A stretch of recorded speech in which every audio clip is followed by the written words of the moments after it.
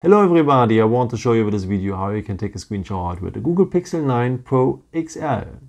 For that you will have two ways for. Let me show you the first one. It works with the buttons. So we will need the power button for and the volume down button. Press these both buttons just a shot together and you're having a screenshot. After you can see the preview, with the pen you can edit the screenshot, or here with this symbol you can share it directly with WhatsApp, Telegram and so on. One more time. The power button and the volume down button just a shot together and you're having a screenshot. If you tap here now on the pen, you can edit the screenshot as I've said. Maybe you can crop a part of the screenshot, what is very useful if you want to capture maybe a picture from a website or something like this. And here with a pen, you can also draw something inside or highlight something as you want.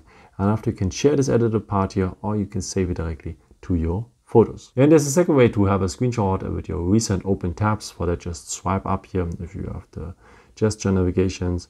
Then you can choose from one of your recent open apps here and just tap down here on screenshot and you will capture the picture of this recent open tab.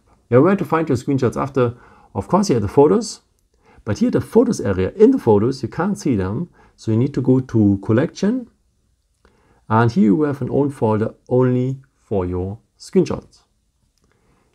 I hope I could help you with this video and answer your question. And yeah, maybe if you want, you can leave me a nice comment or give me a thumbs up. That would be very helpful for my videos. Thank you so much for. And I've created also some other videos if you're interested in with some more tips and tricks and so on. You can also subscribe me if you haven't done it before. Thank you so much for your support and yeah, maybe until next time. Ciao.